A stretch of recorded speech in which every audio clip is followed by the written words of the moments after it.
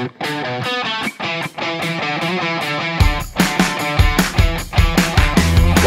the Smart Betting Club podcast. I'm your host, Peter Link. So in a change of format for this episode, instead of interviewing a guest, the topic of this podcast is the 5 stages of profitable betting and the journey from absolute beginner to long-term winner that punters can go on as we see it here at the Smart Betting Club. Now, this is not just some theoretical exercise either, as my guests and I live this out for real ourselves, make a nice income from many of the things we'll talk about today. So it's based on real life, skin in the game and experience. So let me introduce my 2 guests. First of all, I have Rowan Day, who many people will know from the Bet Diary blog. Rowan, welcome back to the podcast. How are you feeling post the Premier League season and Arsenal's bottle job? yeah, I thought you might bring that up. Well, I was feeling as if I'd recovered from it, but you've just said that, and it's bringing it all the doom and gloom back to me now. So yeah, appreciate that. I was feeling good. I really enjoyed the season. It was nice to have a bit of a distraction for once with Arsenal doing so well. So have a nice distraction from the betting at times when things get a bit stressful. But no, all good, thank you. Is everything okay with you?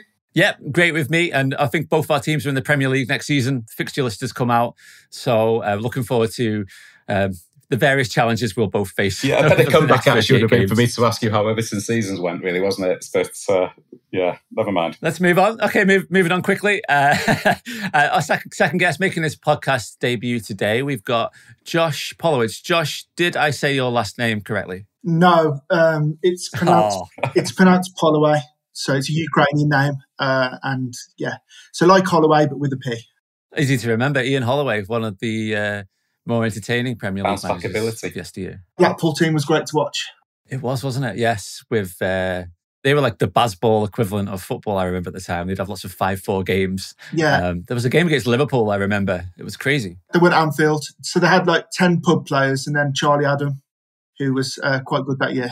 They were quite good because I was at the Emirates when Arsenal won 6-0 against them. If I remember rightly, Theo Walcott got a hat-trick, so they can't have been that good. Well, Theo Walcott got a hat-trick against Croatia that time. Yes, away. I remember that too, actually. Yeah. World Cup finalist. Did he score one? I remember one against Newcastle as well. I think he scored one against them. Yes, in a 7-something win. Yeah, that was a good Newcastle team. I like the way this podcast is going.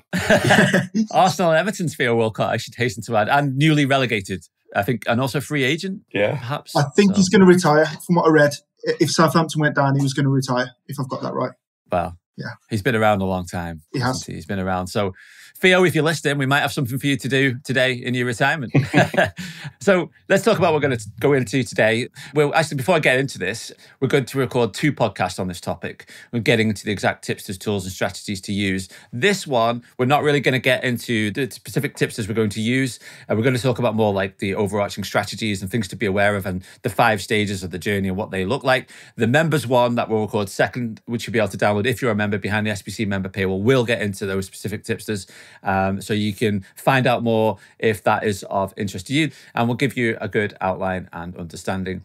So we're going to go over the 5 stages of the journey today, and it's fair to say each of us is at the perhaps more advanced scale, but I don't want this to be off-putting for those listening who are new or perhaps feeling daunted by the fact that we're a bit more experienced, because we all started somewhere. We all placed our first bet using a tipster or set up a betting bank to use one. Guys, do you remember your first step or service you joined and the thoughts that went through your mind at the time, or what people thought about what you were doing? I was just thinking about this. It's just when you said that people may be feeling a bit daunted, because one thing I do remember, and I'm going back a few years, obviously, but one thing I do remember is kind of thinking that betting could potentially be a good way of making money, but being really scared to make that first step. And I remember from my experience as part of my misspent youth using tipsters, which looking back now were very obviously a complete scam. They'd advertise in the Racing Post and I can't remember what the other weekly publications were. Sporting Life Weekend, I suppose, would be one. And having been stung by that, just thinking, yeah, perhaps it is a good investment, but really, can I actually do it? And I remember going to, as it was then, the Secret Betting Club's website, probably for weeks before I took the plunge. That is my very first memory. And then actually joining up was probably my first step towards betting seriously. How about you, Josh? Yeah, so I think mine came from, I was betting on American racing at the time, and I was using speed figures and like sectional timing with races at like Gulfstream and places like that, where it's a lot more prominent in America to bet that way. I think the first one I ever properly followed was on OLBG. So he was a specialist that concentrated on that type of racing. And then it kind of spread out from there. So obviously I'll be using sites like Odds Checker to get the best prices. And then you'd see the tipsters on there. And then once you're on Twitter and stuff, you just start to see different people and what they write, listening to podcasts, find judges that you kind of listen to and you thought, I like the way they come up with their bets or the process they go through. So, finding similar voices, people who had the same kind of process. And then obviously, start to branch off into other sports. So horse racing to start with, and then I've kind of gone out into golf. It's a big part of my betting now, and then little bits of football here and there. So probably OLBG would have been my first guy on there, and then gone through dozens since, like looking at different services, testing them out, paper trading them, and then finding the ones I like. So yeah, that's where I've got here. That's really interesting, isn't it? So I mean, we've got, on one hand, you've got Josh, who, I mean, when you're talking about things like sectional timings in US racing is one of your early sort of betting ventures, and then following experts of a like mind, etc., whereas my expert was probably my best mate and our resource was a pint and a racing post. I imagine you had a lot more success than I did, and yet we've both got to a point now where we're successfully following a load of tips and services. I think it shows the people who are listening here that it doesn't really matter what sort of background you have, if any, in gambling to make it successfully. Definitely. I mean, if you listen to something like, I think we probably all listened to the Betting People series with Simon Nutt. Yeah. I remember listening to Andy Holdings and listening to him talk about speed figures, and I thought about it in exactly the same way. And then once you start listening to something like that, then you just learn off all these different people. Even if you disagree with them, or if it's not for you, you can watch something, those 3-part, 4-part like episodes, and you learn something along the way. There's so much out there, isn't there? It segues nicely into some of the things I was going to talk about as terms of setting the groundwork for what you're going to do here if you're following tipsters or services or tools. Like, there are some fundamentals, and certainly one of them is that acknowledgement that everyone's going to be slightly different. We each have access to very similar information that we oversee at the Smart Betting Club, but do things differently, or our circumstances, preferences are all different. And understanding of that, especially a certain like risk, time that you have available to you, bookmaker accounts or exchange accounts you have available to you, bearing in mind there's probably listeners from around the world who maybe do have less or more options when it comes to certain bookmakers or exchanges or shops and what have you. And also the time involved. So it's no good following a tipster if they put up a bet or they put up bets at 10 a.m. every day and you're not going to be available until lunchtime. That's not really going to work if there's a need to get on those bets within 20 minutes. But I do find some people do sign up for products and services, even though they're not suitable for them, because they're perhaps a bit of FOMO or don't want to miss out on that.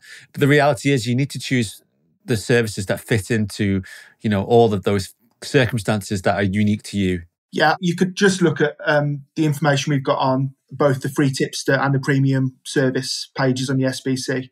We discuss all these kind of things. So talk about drawdown analysis, average odds, when you need to get bets on, whether prices are sensitive. So if you do need to get them on within 20 minutes or if they're profitable at something like Betfair starting price. They're all things that you've got to think about. And I think you mentioned risk there. Some people can take a losing run of 20 bets and they just don't mind. I think I've probably got to that point now. But when you're first starting out, that can be quite soul destroying. So if you're like looking at a sheet, if you keep records and it's all red or if it's all zeros next to everything, that's not for everybody. You've got to know yourself and learn along the way what type of bettor you are. Yeah, and I think that's something you can learn fairly quickly. And that links in with what you said there, Pete, about fear of missing out. I definitely, in the early days, joined services because I've spoken to a couple of people who had some success and were getting good winners, and they'd say when I speak to them, it's amazing we had a 20-1 winner. And I jumped on that service, not really being mentally, certainly not at that stage, mentally set up for backing at longer prices. So obviously the longer prices you back on average, generally speaking, the longer your losing runs are going to be. And I just wasn't set up for that at all. And I must have made that mistake 2 or 3 times before finally the message hit home that I really need to start looking for services that suited my psychology, and my mental capacity, etc. I remember one, I don't know if it's still going, I'm not sure it is, but it was a service that I think we used to monitor tipping legends. Does that ring any bells? Yeah, I think it's still going in some format. Yeah. Is it? Right, okay. Now, I remember the time, it may well have changed, I'm talking years ago now, but at the time that I followed, it really was concentrating on horses, generally speaking, between 10 to 1 and 33 to 1. And yeah, I just wasn't ready for that so early on in my betting career. But I only joined it because I'd heard good things about it and wanted a bit of the action without thinking any further than that. So there's certainly a lesson there. Yeah, I would say probably one of the biggest differentials I see amongst many Smart Betting Club members or people that come to me is that understanding of sequences and the reality of what losing can be like and how long it can be. Now, obviously, we all want to win every week or every month, but the reality isn't that linear, is it? Betting doesn't come in a guaranteed sum of money every month. There's some really good horse racing tips still, like Quentin Franks is a superb racing tipster, but he bets win only and a fairly low strike rate. You know, he won't think twice about having a 1 point win bet at 33 to 1. And the reality is, you know, you're not going to have all of such bets win all the time. They'll win more than they should. It's a value proposition. And I find sometimes people struggle with tipsters, especially that have a low strike rate when they go a month or 2 months without, maybe it's treading water, maybe making a small loss. The reality is you might get to month 3 and you've lost in the first 2 months, and what you make in that third month is more than what you've lost and a lot of profit on top of it. That's often what happens, but I find there are people that do give up too early during those first 2 months because they aren't aware of what they can lose and what size betting bank they need. And that speaks to other fundamentals that are important to set up, like a betting bank that covers drawdowns, that provides you with that cushion when a losing run hits. You think, well, I've only lost 10% of my bank and I have this money, and other things as well. We're all about responsible gambling here. Absolutely we are. And you know, one part of that is betting with money that you can afford to bet with, which isn't relevant for what you might need to pay the bills, feed your kids. This is separate money. It's a betting bank, and you apply, you know, a points unit to that bank, and you know how much you're betting on. All those things are sensible things, a little bit boring, but when your losing run hits, you'll be pleased and you'll be grateful that you actually set it up on that basis. Because if you don't, chances are you're going to give up soon when a losing run hits, and you'll be questioning what the decisions you made earlier on were and why they were incorrect and what you could do differently next time. And you might not, there might not be a next time. You might think you've had enough. And unfortunately, I do see that happen all too much. So that's another one. I think, Josh, as well, you're a big fan of recording all your bets. You keep very diligent records, don't you, as well? And that's another good point to talk about. Yeah, so I keep betting banks for obviously my own betting. That's probably my biggest part. But then other services too. So you can see how it's performing day by day, month by month, obviously year by year. I keep records of like the prices I took, obviously, but then I also record things like the closing price on Betfair. So then I can see this is quite useful for someone who's quite new to it. So it's really easy to record profit and loss. It's obviously really important. But if you're looking to judge a service, you can also record things like what the price was when it was put up as a selection and what it was when it closed. And that's a really good barometer of whether a service is good or not. So over the long term, that's going to be what wins for you. Anyone can hit a lucky win, but you need someone who's going to find the value before the race goes off. Your record keeping is different. I mean, mine, Rowan, is a bit more basic than that. I don't keep all that detail. I just do, for certain strategies or tools that I'm following, keep a record of sorts, just so I know where I'm at and if it's working for me, especially early on. Yeah, I do too. I mean, I think my records are probably what a lot of people would call fairly basic and fundamental, but what I do is separate each service or tipster I'm following. And maybe if there's more than one strategy from one source, then I would, again, sort of subcategorize. So I know exactly what strategy is providing and what it isn't. And I also, something I found very useful as well, actually, that I learned to do, and it's an obvious thing, and I don't know why I haven't thought about this a lot earlier, I also record every drawdown from the highest point. So if we just take units of profit as an example, say I start following a service, I get to 10 units of profit, and then I lose 5, then I will just note that my biggest drawdown to that moment is 5. And then obviously when it goes above the 10-point level again, I will then record the size of any drawdown from whatever the higher figure is. So it helps when, because I think it's easy to lose faith sometimes in a tipster. You know, there's a tendency to think, oh, perhaps I just got lucky making a bit of profit and what's going on now. So if you've got at any moment in time, so well, actually, I've previously I've lost 35 points following this strategy or this tipster. So the fact I'm on a bit of a drawdown of 25 points now, actually, that's something that I've experienced before and came back and started making more profit. I just find that a really useful little parameter to make a note of what my maximum drawdown. Yeah, it's very counterintuitive, isn't it? That if you're back in at average odds of, say, 3-1, when you look at the mathematics through something like Monte Carlo simulations, you start to see how long a losing run can occur, even over like a relatively small sample. So if you've had 50 bets at 3-1, you can have really long losing runs, and it's completely normal. Yeah. You probably still will be getting value, but you can still have those long losing runs.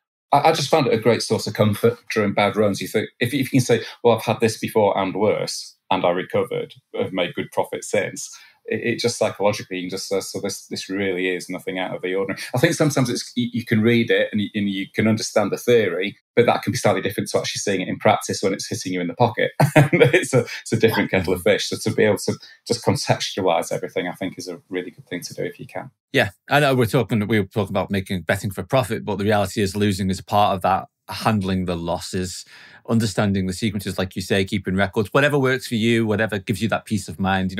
I was helping with a review that you've written today, Rowan, and looking at it, and they have about the strike rate is 16%, but the expected long losing sequence is 47. That probably surprised some people.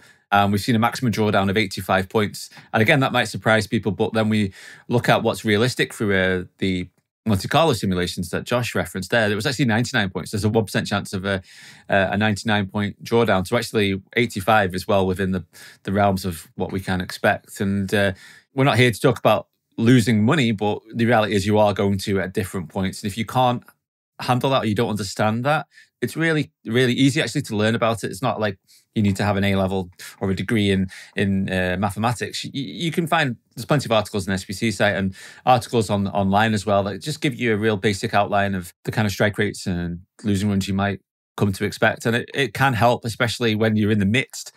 You're actually living out, you're skin in the game, you're losing money, and you think, what do I do next? It's one thing to look at it as numbers and on a spreadsheet. It's entirely something else to actually have your money being lost at the bookmaker and then to top it up again and to top it up again. That's sometimes the biggest issue. You have to go and click deposit sometimes, isn't it? If they let you. Yeah. If we just referenced horse racing so far, I was just thinking as you were saying that different sports will have different risk profiles like built into them. So that's right. If you're looking at something like football, especially if you're looking at Asian handicaps or over or under goals, even money lines, you're going to be closer to even money on your bets for most of them. Whereas if you think about a sport like golf, like we've got major this week, the average odds there are going to be way higher, even if you're backing favourites. I mean, I think Scotty Scheffler's favourite this week and went off at 15-2.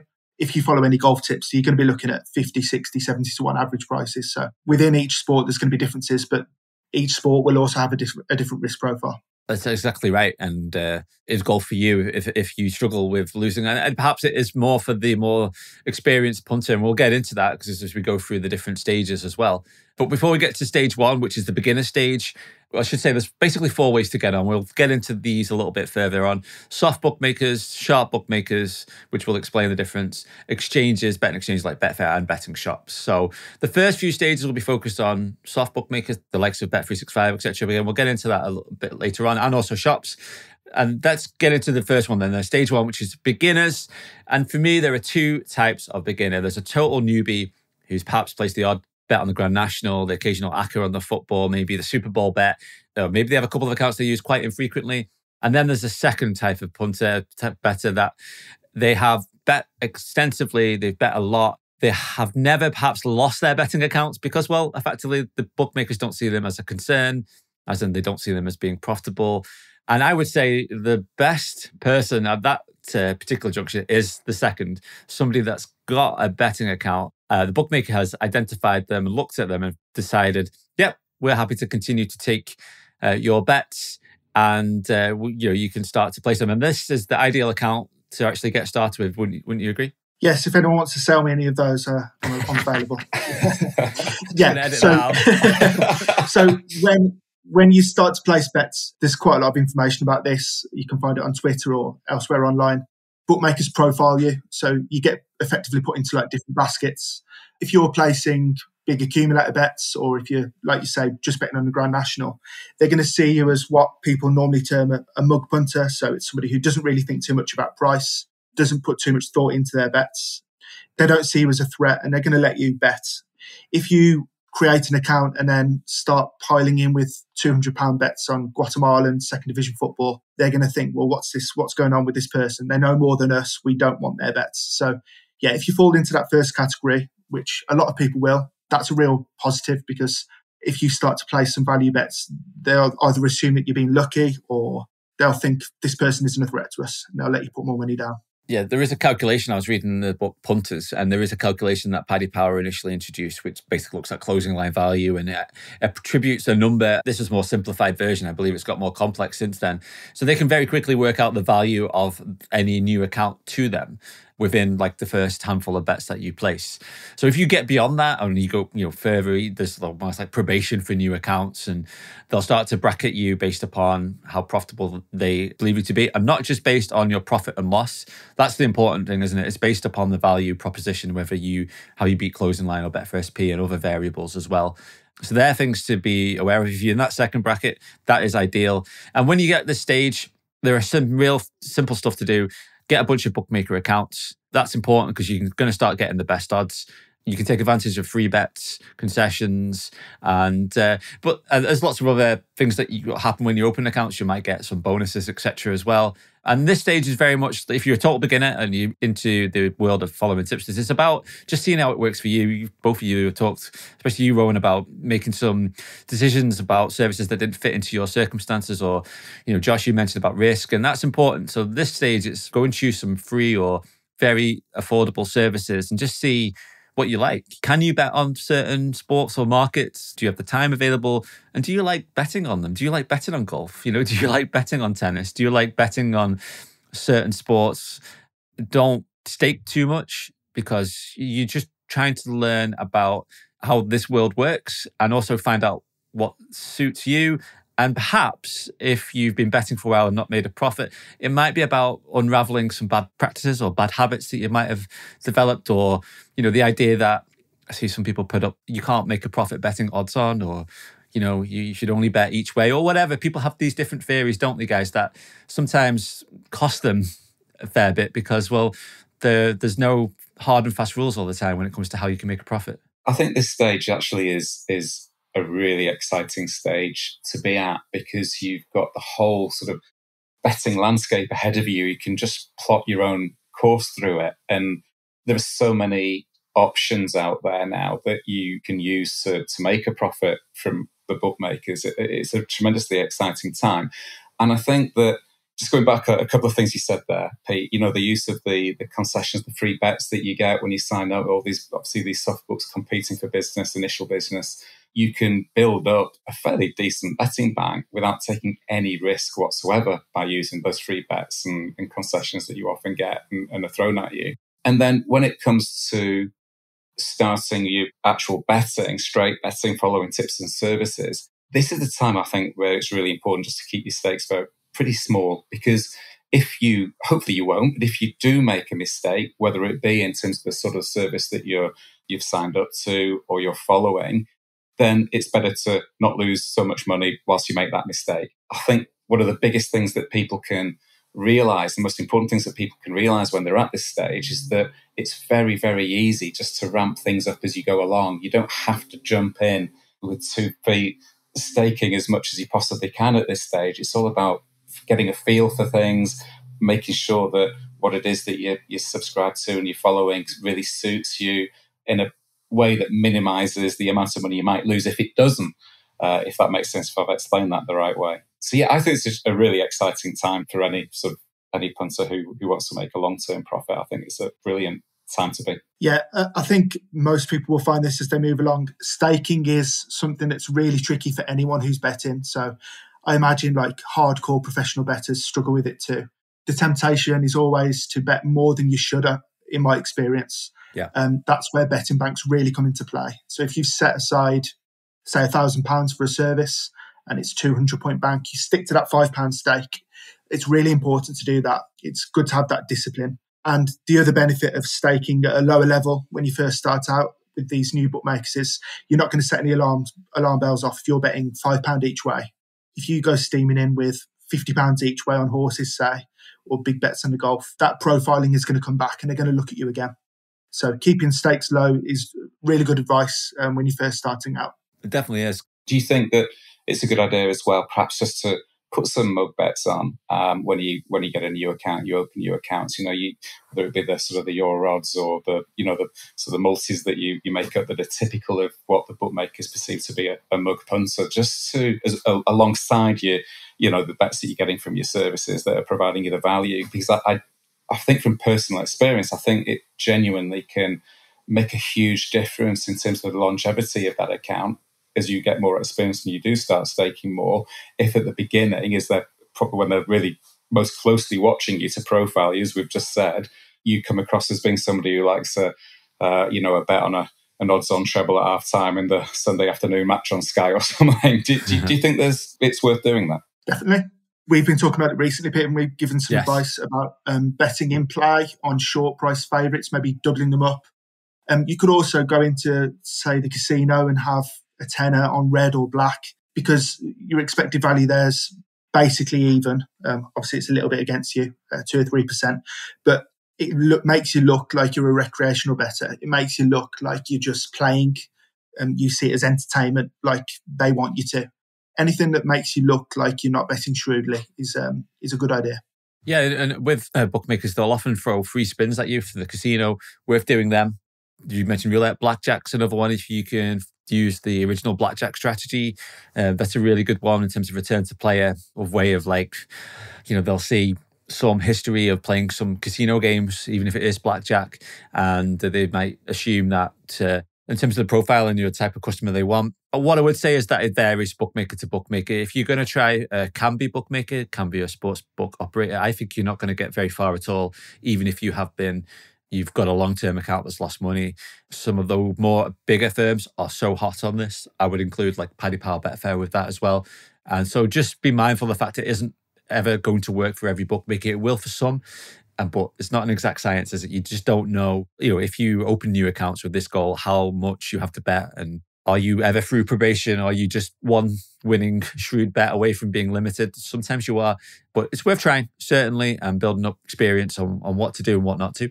And the other thing I would say as well, kind of in line with this, is avoid tipsters putting out bets in really weak markets. So an example of this would be overnight racing markets. Bet365 will price up a racing meeting the day before, maybe about 5 p.m. the day before, and they're effectively using that overnight racing market to take very small sums of money to work out their prices for them. The shrewd punters, or some shrewd punters or tipsters, will put up a bet at 20 to 1 and knowing it should be 10. And the Bet365 will take the £20 that people are allowed on and then make it 10 to 1. And what will happen to those bets that people placing that bet at 20 to 1, they'll be identified. And that's the type of thing that's going to cause you your account. It's not worth doing it at any stage, really, I feel. Even later on when we will talk about really hammering accounts. So try and avoid those tipsters that put up bets early into really weak markets. Golf's the same. Some tipsters put up bets early on a Monday into like the DP World Tour. Now, there's some good ones that do that, but you just want to be careful because they quickly become ARBs, and it's easy for the trader odds compiler to know who you're following and why you've placed that particular bet. So there are little things to be aware of at an early stage to be aware of. Certainly, you might want to do some of this more sharp practice later on when you're not too bothered about your account. You're more bothered about making money quickly, and that probably moves us on quite nicely to builders, which is our stage 2. So you've got all your accounts, you've got a sense of what you like to do, what you like to follow. Got started with some profitable betting, and now you want to expand it. And this is an important stage because this is going to provide you the platform for future success. And you want to diversify a little bit. You probably want to avoid just all following one particular sport or one particular betting market. What advice would you have from your own experience, guys, at this stage in terms of how to move forward into the next phase of your betting? This might sound a little bit boring, but I almost think of it as like a business plan.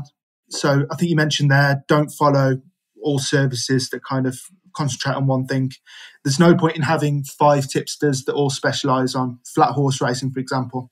So you want to be thinking about diversifying into different sports, especially. And then also, it might be different codes of racing. That would be an example. I think at this stage, you don't need to be spending lots of money on tipsters or anything like that, but you want to be thinking about those different sources. That would be the key for me. We have lots in the Hall of Fame where we've got really detailed information about what this tipster specialises in and what their historical records are. So I'll be looking there. That's where you can find dozens and dozens of services that will give you that nice mix, match up to how you want to bet. Yeah, I think I'd add to that. I think those are two very, very valid points. I think diversification is a fundamental principle of any form of investment, isn't it? And betting should be no different in that respect.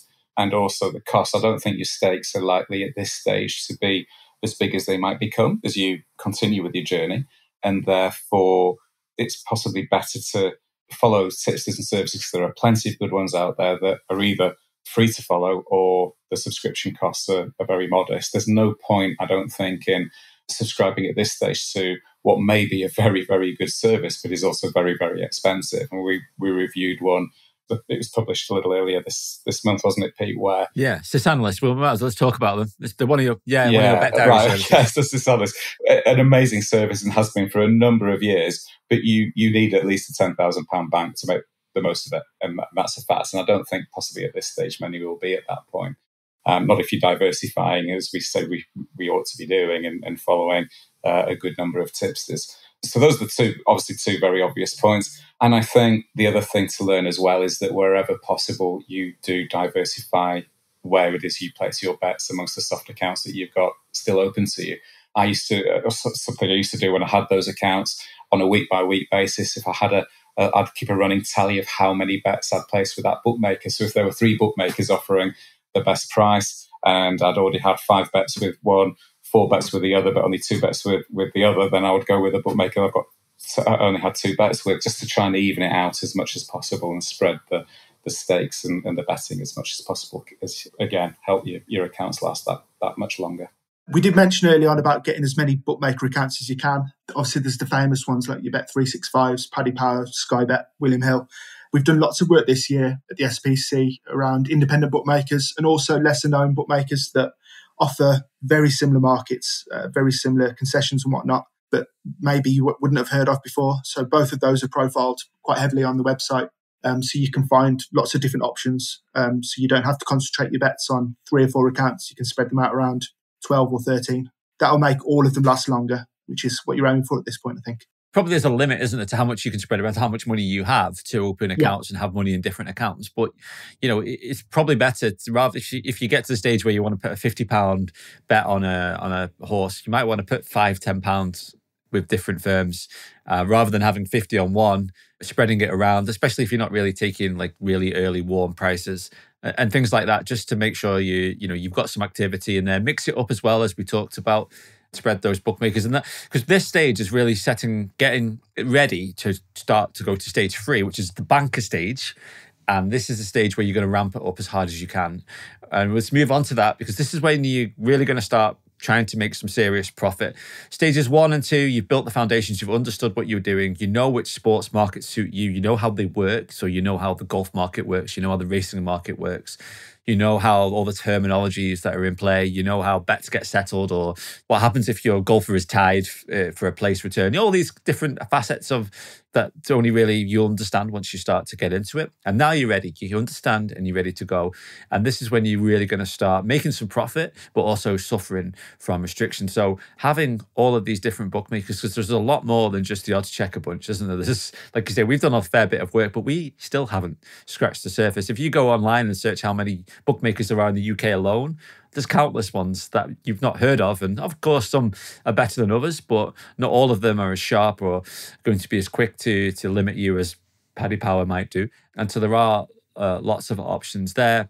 And at this point as well, I think it's worth differentiating between what a soft and sharp bookmaker is, because soft bookmakers are the ones that restrict you, aren't they? Do either of you want to explain about soft bookmakers or sharp bookmakers? So a soft bookmaker will be one that will take your bets, but if you're successful, they're more likely to just close you down. Whereas a sharp bookmaker, instead of doing that, they'll do what bookmakers traditionally did. If they get a lot of money for selection, they'll change their prices and they'll just adjust their book. So in this country, we don't really have many major sharp bookmakers. You will get that from your smaller independents. They won't offer you lots of concessions, but they will take your bets and then they'll adjust their prices. For those who know a little bit about gambling, probably the most famous one, correct me if I'm wrong, would probably be Pinnacle on a global level. So they'll take money off anybody and they won't restrict any bettor, but then they'll adjust their prices. So that's the difference really. Soft bookmakers will restrict you. They're not as sharp bookmakers, obviously. They'll restrict people who win, whereas the sharp bookmakers will continue to take money from people. Yeah, the sharp bookmakers effectively are using the information to sharpen their lines and their prices. So syndicates will bet with them. Tony Bloom, Starless, starts to bet on Spanish football with Pinnacle. They will acknowledge that and adjust their prices subsequently. So therefore, that's taking that information and using it. And they're very much a high volume, low margin approach where they want custom. So you won't get banned by Pinnacle or Circus Sports or some of the betting brokers, or especially Asian firms. They're often based out in Asia. That's why sometimes they're called Asian firms that want that volume because they're making their money from it. Whereas the soft bookmakers don't really care. They know that they're easily beatable if you're betting each way with them on racing or golf or certain markets. They know they're vulnerable, but they don't care because they filter you as a customer and include or exclude you. And that's how they make their profits rather than knowing that this bet shouldn't be 2.0, it should be 1.8. They're like, well, we'll hang it at 2.0 and we'll just close those people down who we evaluate as taking that bet because they're shrewd versus those people who take it because they just got lucky. Yeah. There's also betting exchanges as well, which is important to touch on. So that's another option. So betting exchanges work in a similar basis effectively, but they take a commission on a winning. So you're a backer or a layer, you'll pay whether your bet wins. So they, again, welcome volume in theory. That's a whole different topic of what Betfair are doing at the moment. So they welcome winners. And the fourth option, Rowan, you'll be able to speak to betting shops because you do that extensively as well. Very often there's clustering of shops in poorer areas. And there's several in the UK and Ireland, wherever you are around the world, different jurisdictions, you might have shops available to you. And I think the thing to say about bookmaker shops is as well, Rowan, it's you can get on if you're limited by Betfred has closed your account. You can still go into a Betfred shop and place a bet with them and get on. Yeah, definitely. I mean, I Betfred online closed my account years ago, and they were particularly quick to do so. But I would literally say now that I haven't got the exact figures, but I would suggest that 75 to 80% of all my betting now is done through Betfred. But the only difference is that I'm going in and using cash, making friends with the people that work in there, so they don't sort of groan when you come in. So when you have a big win, they're not tempted to. I mean, it's not their decision ultimately, but it's not their decision. They don't want to be seeing you off.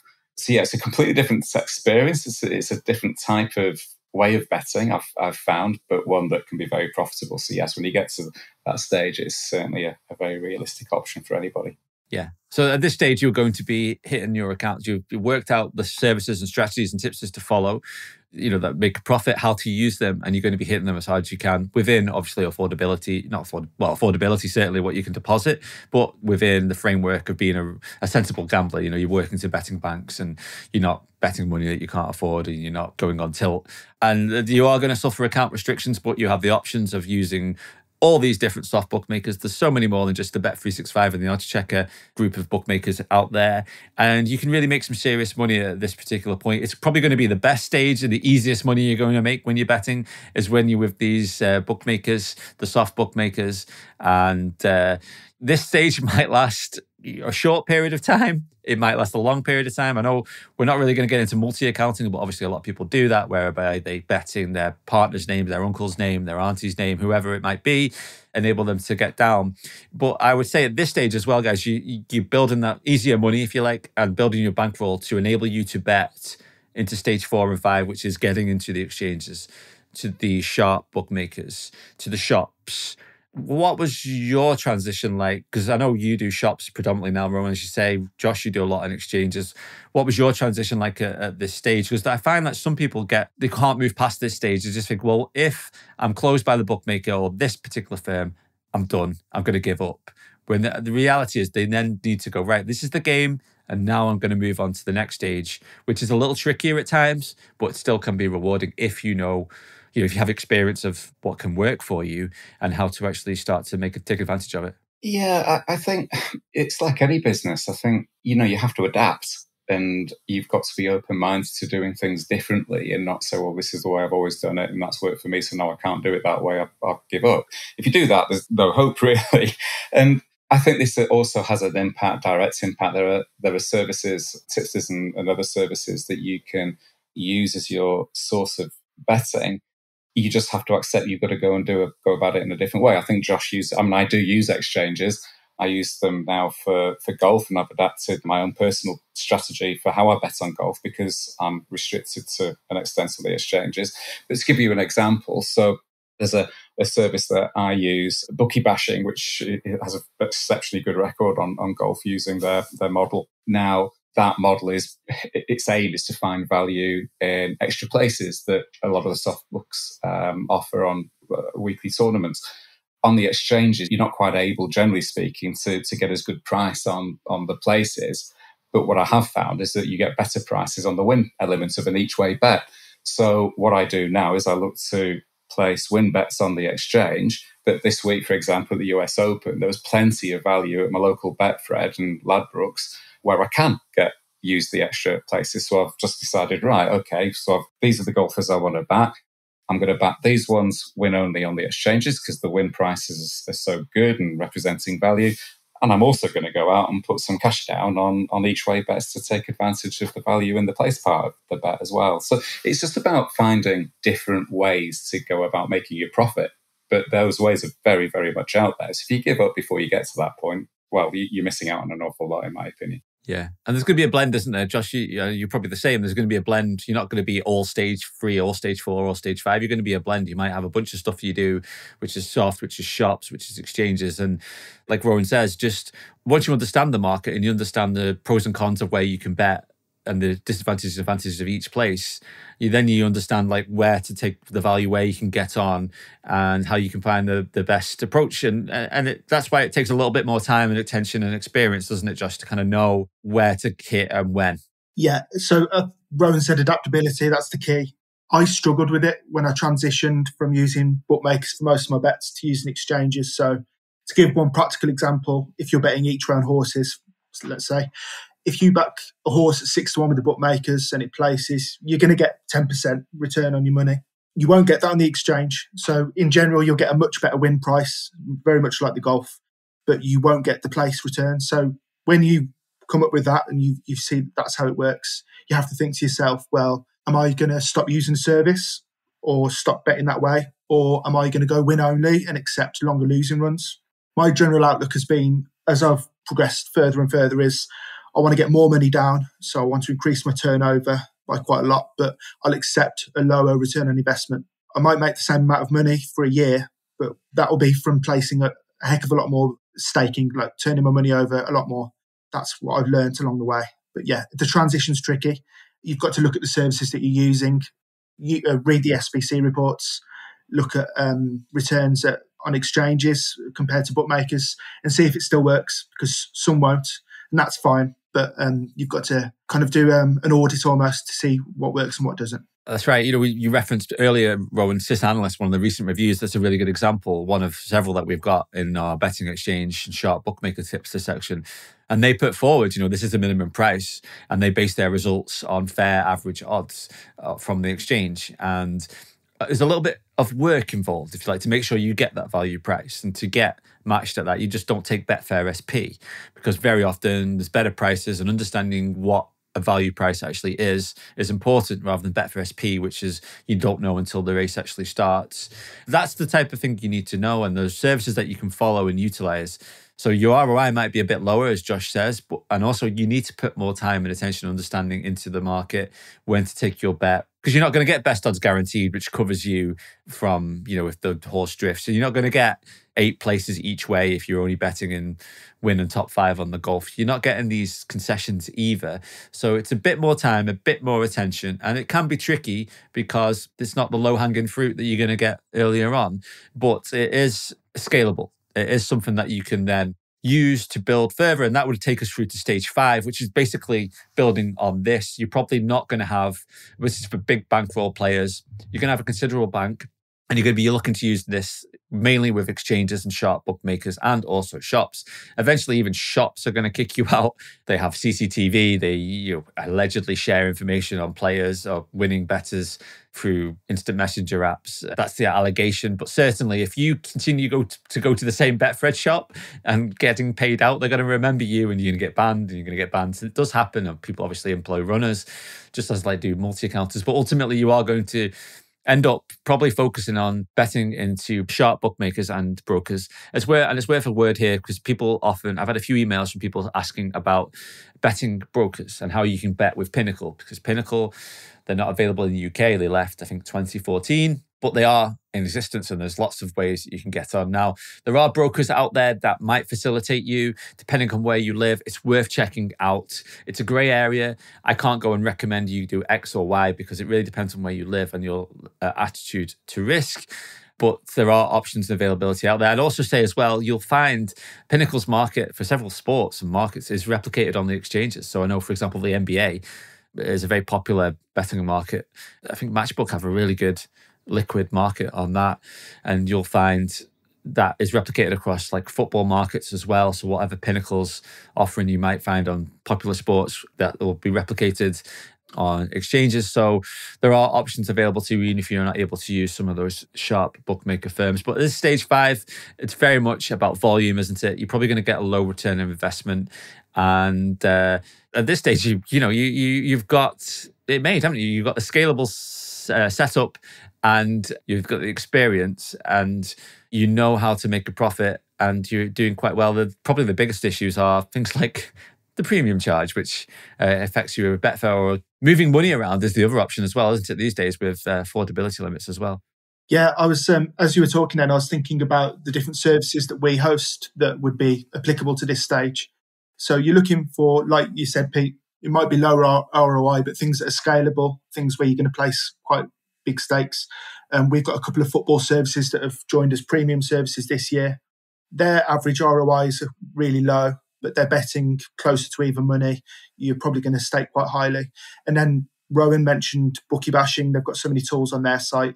You're looking for things where you can get the true odds of something, and you might be able to go and find on exchange a 3 or 4% edge and then bet at volume. So lots of bets down, even if it's just a really small edge.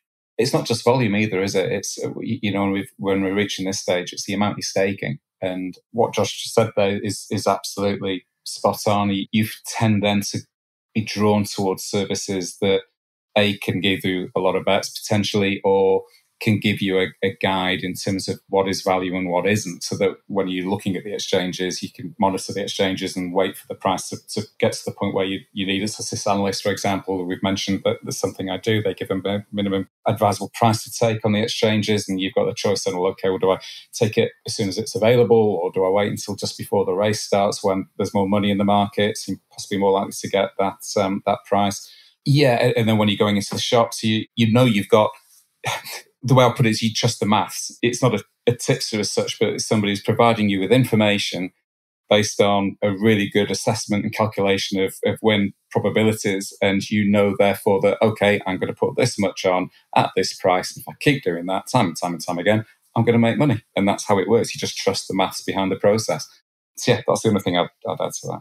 Yeah, it probably is you're following less tipsters and using more some of the tools and algorithms that are out there to provide value to you to actually get on, because there are some obviously tipsters that will work with it, but once you start betting at scale, you want to get volume on, you'll want to use some of those tools to enable you to get as much as possible, to get as many bets as possible on, and that will help you. Some of those tools will certainly help you to do that. Something that I've been using as well to do that myself. And the other thing I would say is, it depends upon sometimes you have to put more work in it at these stage 4 and 5, but it depends on what your hourly rate looks like. Sometimes I drill it down into that. So there's certain things that I do on golf where, it takes a few hours perhaps per tournament, but I know, because I log my results, what my performance is and effectively what my hourly rate is. And I look at that and go, well, it's worth that time because I can see the rewards from that. So those are things that I start to think about at these stages, what is going to provide me the biggest bang for my buck, for my time,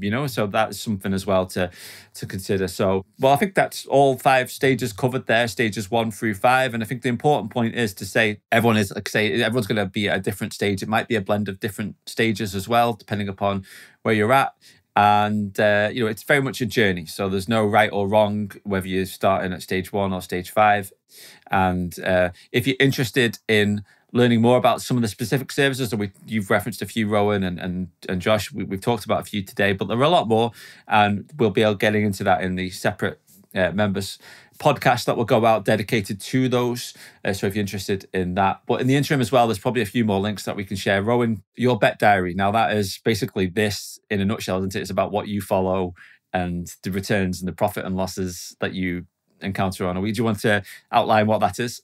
Yeah, it's just the aim of that is to give a regularly, and it comes out twice a week on Mondays and Wednesdays, and it's not usually particularly long, but it's just aimed at observations and things that you learn along the way of the betting journey, and the challenges that you may face, and the way you think around potential issues, sort of thing we've just been talking about, but also just following a profit and loss, so you can see, hopefully it'll see readers will be able to see that it's not always plain sailing. You go through the downs as well as the ups, but ultimately over the long term, if you stick doing the right things, then you'll make a good level of profit. So it's just following the journey as it happens. How's your new runner working out, Rowan?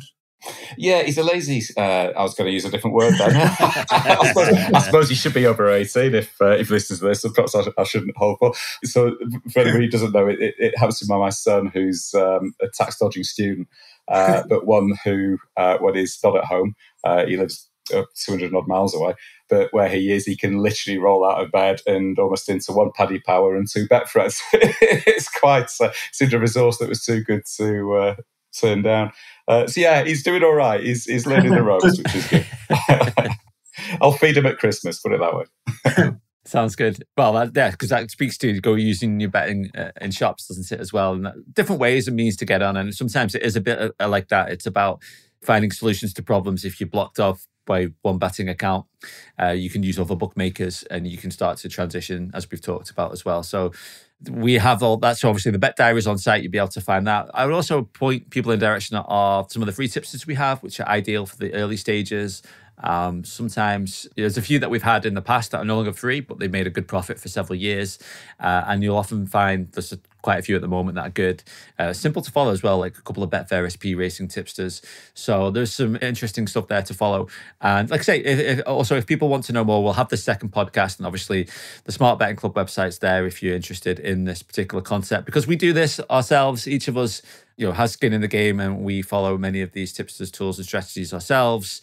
And it provides a pretty nice income for each of us. So hopefully you've enjoyed listening to our experience today and what we've been able to share.